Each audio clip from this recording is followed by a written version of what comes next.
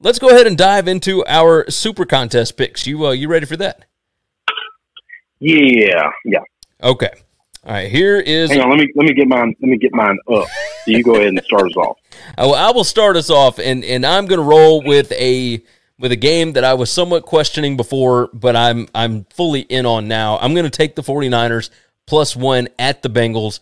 This is just a significantly more efficient football team with San Francisco than Cincinnati. I understand Cincy is volatile. I understand that they can have days where they absolutely hit on every big play and everything goes right, like we saw against the Steelers. And then they have days where everything can go wrong, like happened against the Chargers last week. I think the 49ers can do to them what the Chargers did. So give me the 49ers +1 here. I think they win the game outright. Okay. All right. I am going to go with winning your first game of the year. Big deal. Can you beat Week 12, get your first win, and have a winning streak? Give me the Lions +9 against the Broncos. Listen, this Broncos team looks awful. Now, they did last week. I don't think they lose to the Lions, but I ain't laying 9 points to Broncos with anybody. Lions +9 at the Broncos. Okay, I can get with this. I took the Texans last week, and that was real bad. So I'm not afraid of taking bad teams. It doesn't always work. You got that right. I forgot to give the records. I went 4-1 against the number last week. That puts me at 38-27 against the spread. Good. It's not bad this year. I've kind of been rolling. Chris, last week you went 2-3. You are sitting at 29-29-2 so far. I do have an entire week of games that you were at the happiest place on earth. So I do have a few games up on you. But I will tell you this: I went 1-5 that week. So if I had not bet those games, I'd be sitting at 38-22. Oh my God, it'd be ridiculous right now. I would have won 38 out of 50 games. That's just absurd. Or out of 60 games. So that's just ridiculous. Just ridiculous. All right. So you did Lions +9. I'm going to roll Jags +10 at the Titans. The Titans don't really blow anybody out. And when they play against bad competition, sometimes they tend to play down to them. Yeah, they play down to the level of competition. That's just what this team is. So I fully expect that the Jags, especially for a divisional game, Jags are going to be able to keep this within single digits. So give me the Jaguars here. I'm going to go the New York Football Giants +10.5. I'm taking a lot of dogs, taking some big dogs against this Chargers team. Now, I think the Chargers are a really good football team, all right? But the Chargers don't beat anybody badly either. This is a drunk-ass team, and the Giants could win this game because the Chargers are just weird. So I will take all 10.5 points. I am going to go the opposite of you on this. No way. Yeah. I've actually got it written down. Chargers -10.5. You know I don't like laying big favorites. But in this situation, the Giants' offense is so putrid. They are so terrible. Now, the defense can absolutely keep Justin Herbert at bay, right? But a big problem for the Giants is they give up some explosive plays, and Herbert has shown that he can hit those, pretty majorly. I think that the Chargers are going to whip the Giants over on the West Coast. So I'm taking the Chargers -10.5. That team is they play such weird games all the time. Okay. Yeah, they do. They do. I don't feel great about it, but it is one of my top 5 picks. So let's see. So that was my third pick. What's your third pick? I think I'm going to take the football team +4 against Dallas. This Dallas team has looked really weird the last 5 weeks of the season. They started the season off amazing, and then they've looked weird. They're getting a lot of guys back healthy, but the football team's looked really good lately. I don't need them to win. I just need them to cover more than a field goal. I'll take the football team. Okay, I'm going opposite of you again on this. My line on this was actually Dallas -6.5, and the fact that it opened up 4, that was an automatic play for me, so I've already bet this one. I think that the Cowboys, they don't play well when Amari Cooper is out. When he plays, they are a significantly better football team. He's supposed to be playing this week. So I think that it's not just him, obviously, but I think the Cowboys are just better than Washington. And I think that they've covered against Washington like a ton Like, just I don't have the numbers pulled up in front of me. But that's part of the reason why I took the Cowboys here at -4, because I think this should be closer to a touchdown. And I know that the football team has been playing significantly better, and I'm kind of with you, like, you know as well as anybody that I'm not a Cowboys fan, and that I do like Washington because of all the Alabama ties, right? But when I see this number, I'm looking at it as, man, I think the Cowboys are the right way to go here. Let's see, pulling it up right now. Dallas 5-1 against the spread, last 6 on the road. Let's see.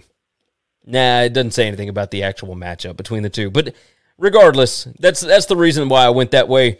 But I could totally understand you going the way that you did there. So I'm not downplaying it or anything like that. Let's see. I've actually got it pulled up now. As far as the last, 10 times that they have played, and the Cowboys, I know that you don't like the history stuff. And I put postseason and not regular season, like an idiot. There we go. All right. We have got Dallas has covered, let's see. I am so wrong. Washington covered the last 2. They covered both of them against Dallas last year. They hadn't played this year. So before that, though, Washington had not covered in 8 games against them. So that's what it was. I was thinking back to last season. So you might be on to something here. You might be on to something. All right, so you're riding with the football team +4. I'm riding Cowboys -4. What is your 4th pick?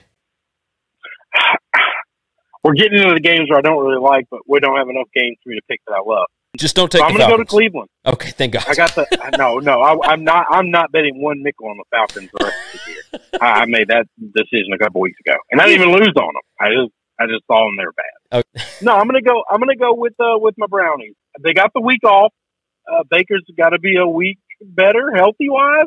But what I really like is the Ravens Humphreys being out. If Humphreys misses this game, that secondary is already not good.